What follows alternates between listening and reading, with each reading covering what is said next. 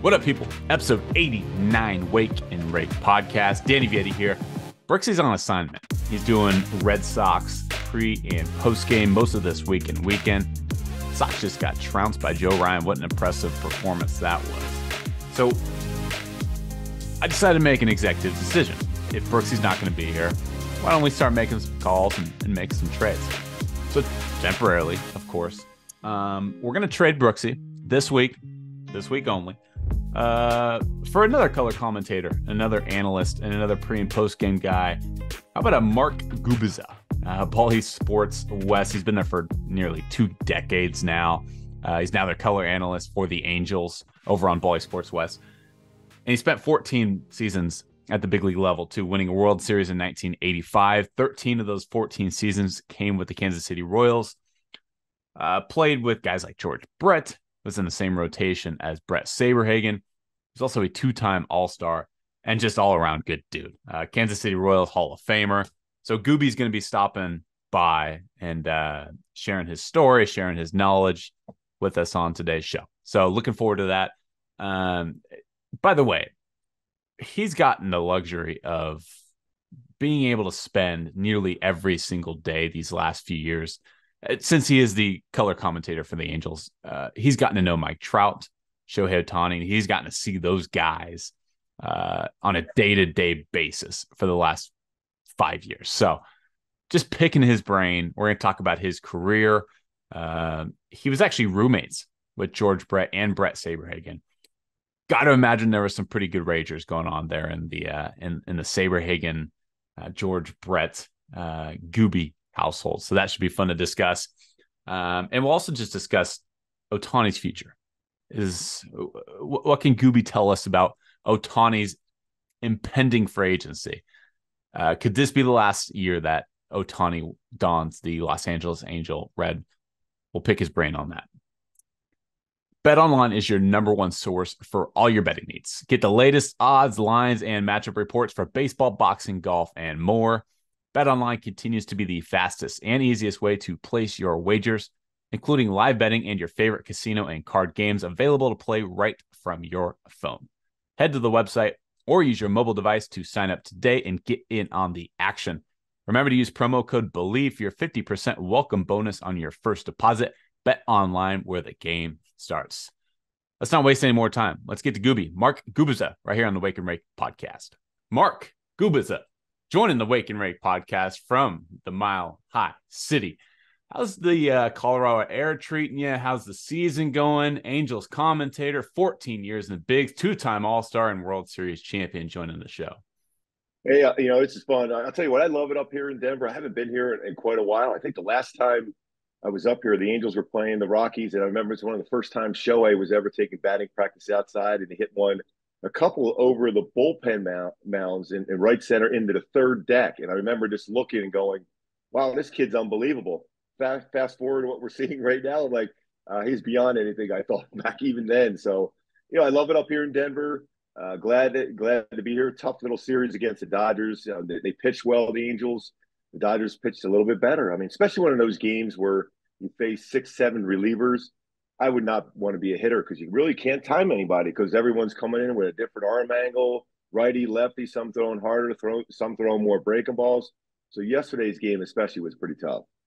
Did you ever try that out? You played 14 seasons in the bigs.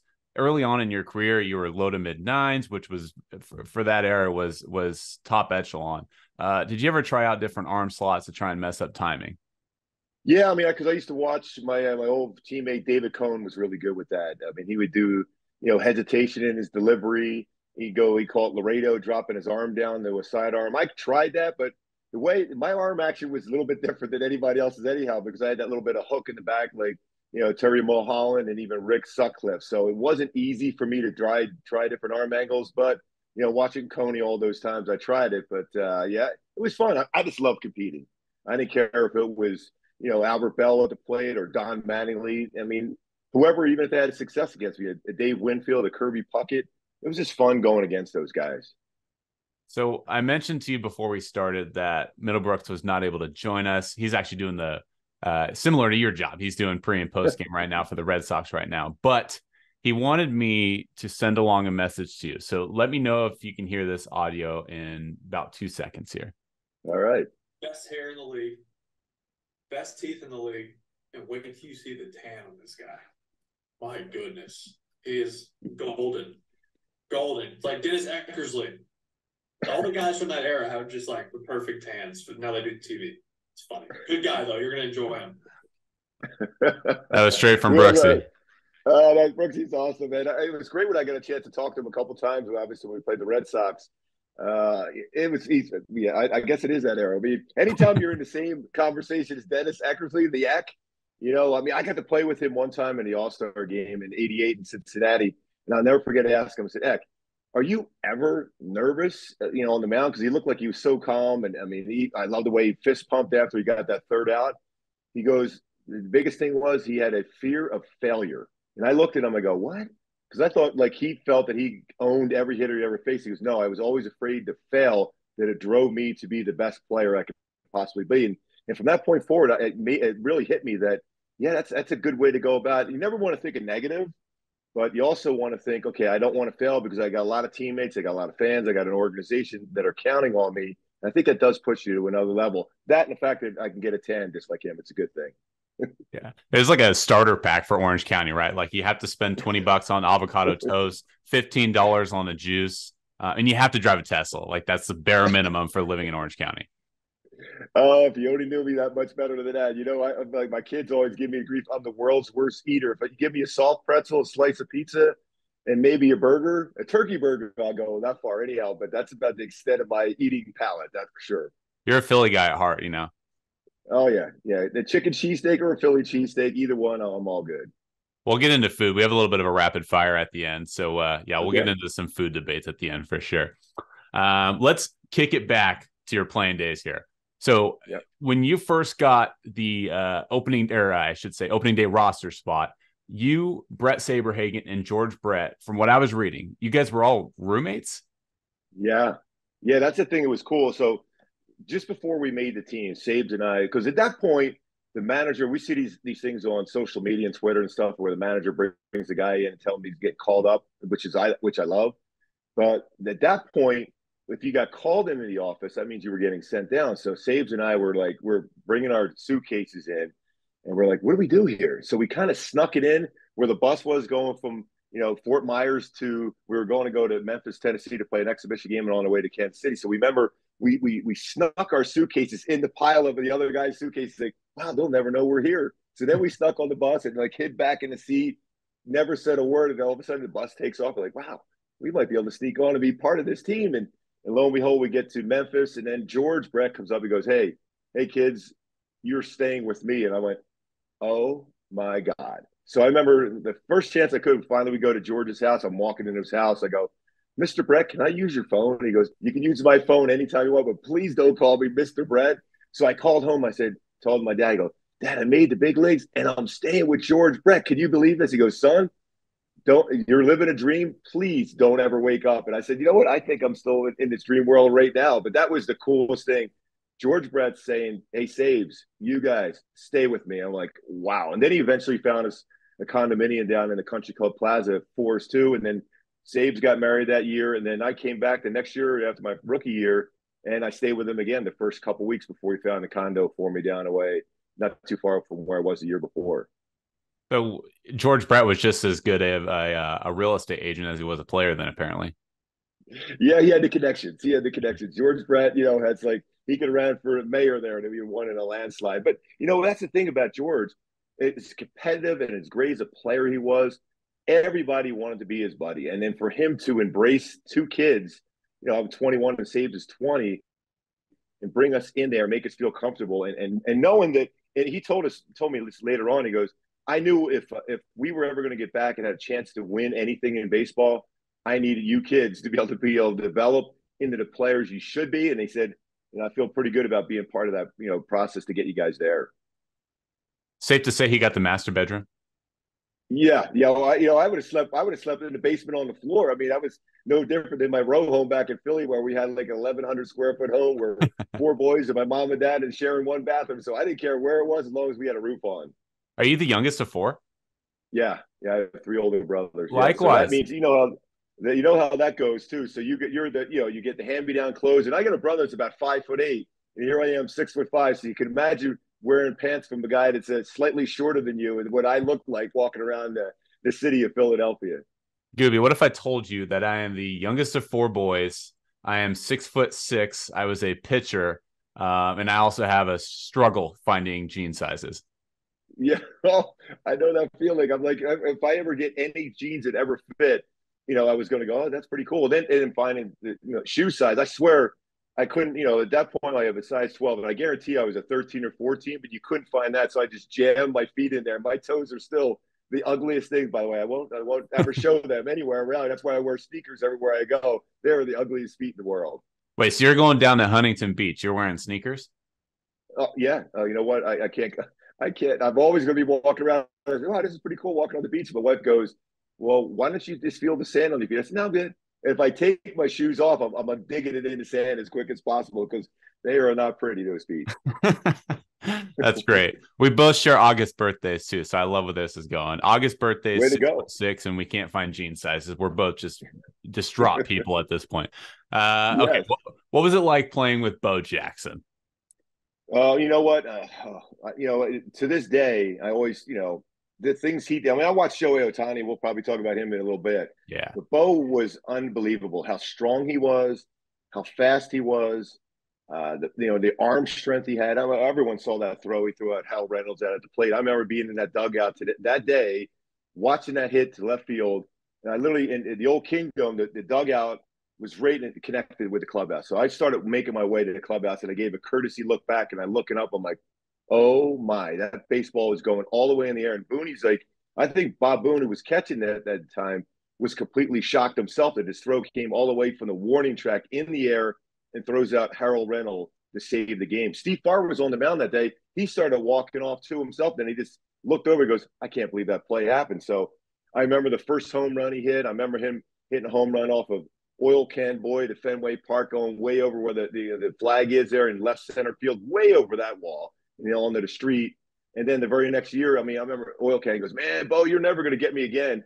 Face him in spring training, hits a ball again about 5,000 miles, and I had to go retrieve that baseball beyond there in Haines City, Baseball City in Florida. So did stuff that nobody ever did on the baseball field. And then he was fortunate. I was cool enough he gave me sideline passes to every one of the Raider games. So I was on the sidelines with Magic Johnson and all those guys watching Bo, and his teammates during football games, I kid you not, would come over and they go, this guy is just not real. And I go, well, check him out on the baseball field. I know exactly the same feeling because he's just running over football players, flying by guys like they're not even there. He was just not a normal human being. We call Shohei the unicorn. Bo, we just said he was dropped from another planet, and he just came down and just graced us with his presence. How was he able to balance practice, spring training, NFL, training camps to NFL games? Like, obviously he was well liked by his teammates, so there wasn't a question of work ethic, but how was he able to balance 2 professional sports, and not just 2 professional sports, but an all-star level on both? I think the biggest thing is people said he couldn't do it. And that's the one thing he always told me. He goes, when people say I can't do something, it motivates me to do it even more so. And football, even though, the hardest thing for me when I used to walk into the clubhouse with him after games and stuff, how his teammates respected him and liked him, because he missed all those, those 2-a-days of summer camps where you just get beat up before the season starts. So here he is coming in halfway through the season. He's replacing one of the all-time great running backs in Marcus Allen. And yet his teammates all liked him because they respected how hard he worked and how much he put into being absolutely the best player on the football field, just like he did on the baseball field. Yeah, it's incredible. And you've been lucky enough to not only watch Bo Jackson, George Bret Saberhagen, but now we're here in the 2020s here, and you've gotten you've been fortunate to be able to watch Mike Trout and Shohei Ohtani in person every single day for the past few years as the color commentator with Bally Sports West now. Just could you talk about that for a little bit, being able to see those 2 guys, 2 of the best players of this generation, if not the 2 best players of this generation, on a day-to-day basis? Yeah, it's funny. First, I'll start with Mike Trout. Everyone asks, what do you think of Trout? And Trouty and I, we go to Eagle games. We always talk Philly stuff and just have fun with that. But everyone always asks to describe Mike Trout, and the best way I could do that is basically seeing somebody or playing with somebody that in my era. So I said Mike Trout was a combination for me of George Brett, baseball player, Bo Jackson, athlete, wow factor. You put them both together, and that was Mike Trout for me. And it's still to this day is Mike Trout. Yet he still walks around. Even on the plane last night, he's joking around. We're having a golf pool coming up, and and that's why they call him the kid. He acts just like a kid, and he hasn't changed at all, even though he's on his way to Cooperstown, arguably one of the greatest players the game has ever seen. But like Bo and George, when somebody says he can't do something, well, he can't hit a high fastball. He made that adjustment. He doesn't play center field as good as we think he should. He goes out and has one of his best defensive metric seasons, last year. All those things, when anybody motivates him, he's even better. And I'll tell you what, there's really, when you put all his skill set together, it's really hard to beat anybody, especially from the first day. I mean, it's the first day he came on to the major league level that the expectations, the comparisons, the Mickey Mantle, because they look alike, then the Willie Mays, Joe DiMaggio, all those numbers he started with, and have that kind of pressure on him all the way through, yet he's the same dude every day. I mean, and yet he still wants to be better. He's still trying to improve. He's out early hitting, batting practice, hitting off machines, throwing breakables, high velocity fastballs. It's amazing watching him work every single day. Yeah, Middlebrooks tells me all the time because they played Arizona Fall League together, and he said he is the most normal dude you will ever meet. He wants to go home. He wants to hit some baseballs, head home, play some Madden. This was before he had kids, of course. Go home, play some Madden, and then go back the next day, hit some more baseballs and play some more Madden. Like, that's just who Trout is.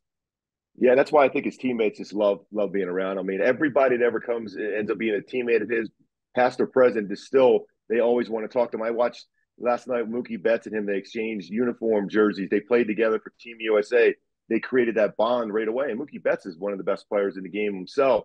Yet Trout has that kind of a persona about him where everyone wants to be his teammate just because, like you said, he's a normal dude. I mean, he'll go play golf with you. He'll go fishing with you. We had a flight where we flew into Baltimore kind of early. We landed there, and he's not too far there in his house in Jersey, where he took Hunter Renfroe. They went fishing on a lake by his house, and boom, he's sending me some pictures of the fish they caught. I'm like, of course, the fish probably just jumped on the hook when it comes to trouty and stuff. So I'm like, it's the kind of guy he is. Everyone just likes being around him. What's the deal with the media constantly critiquing Trouty about not being marketable? Yeah, that's the thing. I don't understand that. If you're around him, see, we do this all the time.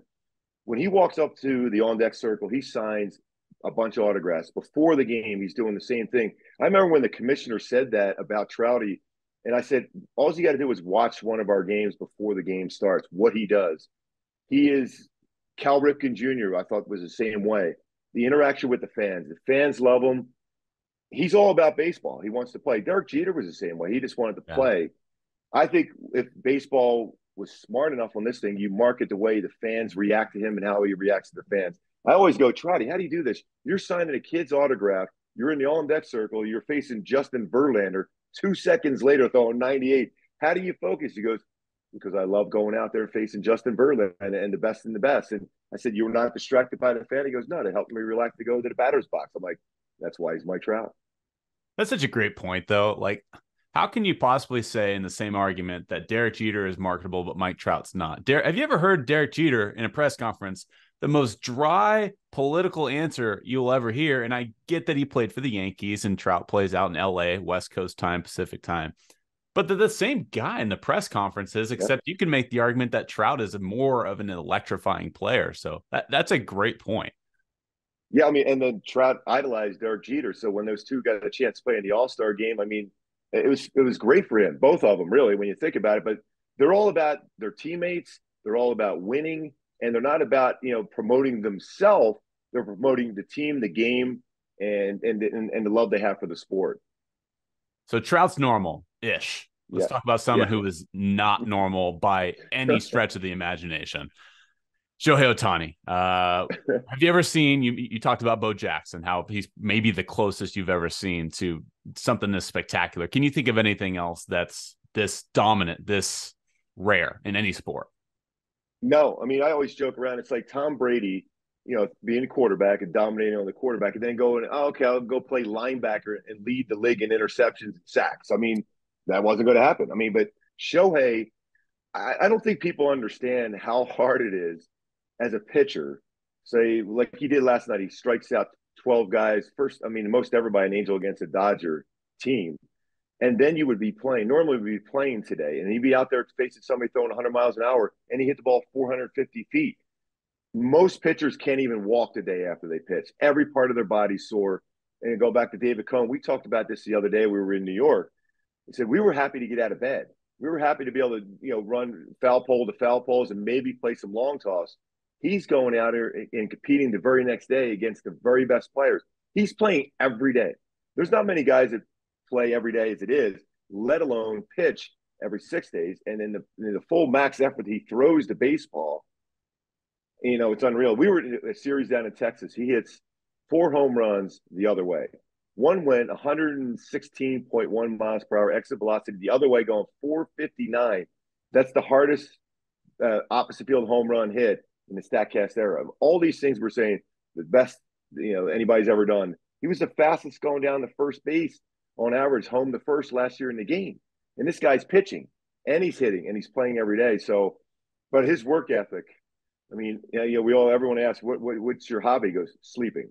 He sleeps and eats and works out baseball. That's all he does right now. And his focus is like nothing I've ever seen. Like I said, I mentioned, I played with a lot of great players, Hall of Famers, and I've seen a lot of great players, but I've never seen anybody with a focus and a determination and respect for our great game than Shohei Ohtani.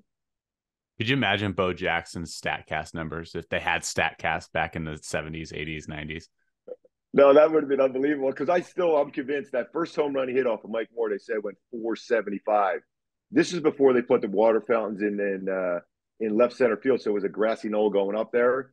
That ball, we were thinking it's going to leave the entire stadium. It went up to the top of the grassy knoll and stuck there. It wasn't like it trickled down. So that ball probably still had some distance going. It just stuck in there like we all wish we could do when we hit a drive and it goes down the fairway and gets in there and stays in the fairway instead of rolling into the rough. That ball was at least 500 plus feet, but I don't think it can measure as well. But StatCast would have probably had that like a Joe Adele home run the other day down in Salt Lake at about 514. That was ridiculous. Yeah, that was nuts. That kid's got some pop. That guy can just cut down his strikeout numbers and make contact on a regular basis. He's going to be a real player. I agree totally on that one. You were constantly intertwined with Chili Davis in the trade rumor mill. You're three or four different times in your career. Ohtani's been among trade rumors this year with his impending free agency after this season. Have you had any conversations with him about how to handle those talks? Yeah, I've been fortunate enough from the first day he came into camp. I have no rhyme or reason why this came about, but the first interview he was going to do, he wanted me to do it. And I was like, wow, that was an honor. So we've done that every year since he came over to the States in MLB baseball. So every year we talk about things, and Ipe and I send text messages like that just to give him little nuggets here and there. Just what I try to do, prepare physically and mentally on the mound myself. But as far as the free agent stuff, it's one of those things where he immediately, if you say anything to him, they'll go, I'm just trying to win. Even if anybody asks, are you tired? Do you need a day off? He goes, nope, I just want to win. There's something about him and his focus about not getting involved in those conversations. You mentioned Shohei Davis. We won the World Series in 1985. We just come back from the White House meeting President Reagan. And all of a sudden I look up, I see I'm by myself. I'm looking up on TV. I've been traded to San Francisco for Chili Davis. Like, boom, we just got back from the White House. I'm like, what?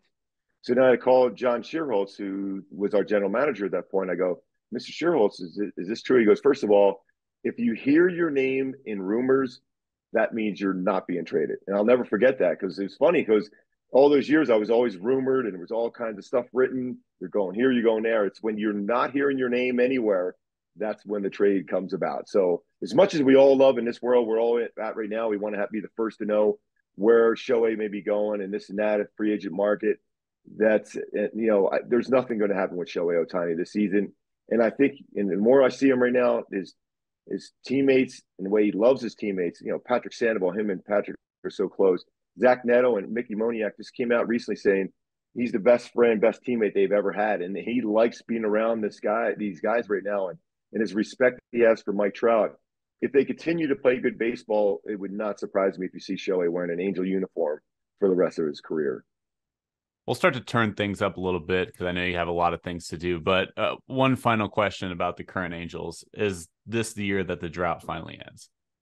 Yeah, I mean, they're running through a tough stretch now because they have some key guys out, and that's going to be difficult to come back. Rendon will be back before too long. Gio Urshela was so good. He probably won't be back the rest of the season. Logan O'Hoppy's going to be back. I'll tell you what, he would have been in the conversation for Rookie of the Year. And Zach Neto will be back at some time real soon. So once they get all those pieces together, this is the deepest team as I've seen. They figured out some stuff in the bullpen. They brought guys up from Double-A, bringing some gas at 98 to 100 miles an hour. Ben Joyce looks like he'll be back throwing 103. Their bullpen's better. Their starters are figuring it out right now, and that's the important thing. You know, Reed Detmers has figured some things out. He's back to where he was last year. Shohei. Patrick Sandoval's throwing well. Griffin Canning has been great. You know, Tyler Anderson's still trying to figure out some things, and but I think the last time out he threw the ball much better. And Jaime Barria has been really good. So I think this is the year they do that. They had a playoff spot this 2 days ago. They're about a half a game out. There's a lot of game left. The American League is tough. I mean, if you were in the National League right now, you feel pretty good about it because there's teams that are up and down. But the American League is going to be tough. The AL East is extremely tough. The AL West is extremely tough. Seattle hasn't even started playing good baseball yet, too, and I think they will. So it's going to be a battle, but I think it's the year they get to the postseason. They were the Angels were my preseason World Series prediction, and people laughed at me. We'll see what happens. Hey, can you imagine having Shohei Ohtani in game 1, 4, and 7? You feel pretty good. Please, for the baseball gods, please do it. Yes. Hey, look out for those Oakland A's too. Excuse me. Rapid. Let's go rapid fire. All right, you got it. Which would you rather have? A Philly cheesesteak, Kansas City barbecue, or In-N-Out burger? Oh, Philly cheesesteak. Okay. Like 5 times in one day. How's that? Definitely. Funniest teammate you've ever had? I think Jeff Montgomery was because everyone always thought he was so serious. And David Howard was pretty funny too. But Jeff Montgomery, this his mannerisms and everything he did, the way we could joke with him. Jeff Montgomery. Favorite player to watch right now, not named Shohei Ohtani or Mike Trout? Ronald Acuna Jr. I love that guy. He brings an energy to a field. Tatis Jr. I like a lot too, and Mookie Betts too. But I think Acuna Jr. is like ridiculously good. One teammate you absolutely would not ask to babysit your kids. Oh, how many can I say at once? No, they were all pretty cool. Man, that's a tough one. The entire 1985 Kansas City Royals roster. Yes, especially after the parade and on the way to the White House and that plane. I don't think I let anybody watch my kids on that plane. Fair enough. Which do you prefer? The Anaheim Angels, California Angels, Los Angeles Angels of Anaheim, or the Los Angeles Angels? You know what? I'm going to say Angels, the Angels. That's the thing. It's easiest to say. And, I played against the California Angels. I wore an Anaheim Angels uniform when Dizzy owned it. So I just like the Angels. By the way, I love their City Connect unis. I think they're the best in the game. They are super, super cool. I've been begging for one of those uniform tops now for 3 years, and I can't get one. But I'm going to get one at some point. I do have a hoodie, the City Connect hoodie, but I need a uniform top at some point. Yeah, I saw you got to meet Justin Herbert when you were doing the City Connect promo too. That was yeah. Dude, and my thumb, I think, still hurts. Every pass he threw was perfect. It kept drilling me in my thumb. I'm like, and I had it, I kept thinking, I got to make a perfect pass because I know the one I throw like horribly, that'll be the one they'll show on the commercial. So, yeah, it was incredible. That dude is gigantic, too, and what a cool dude he is.